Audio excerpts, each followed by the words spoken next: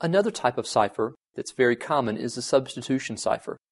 The substitution cipher replaces each character of a plain text message with something else.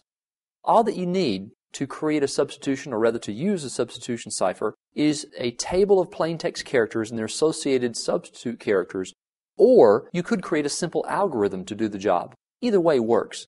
For example, let's assume that we have our ciphertext C is equal to the plain text character plus 3.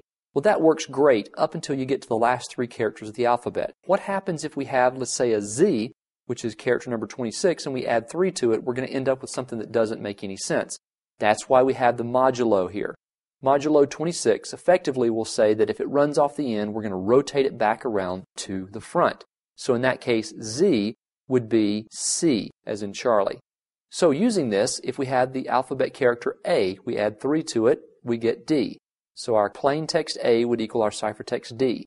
R would equal our ciphertext U.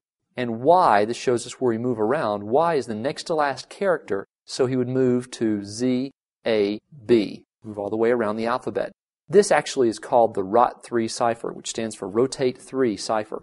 Some people also call this the Caesar cipher.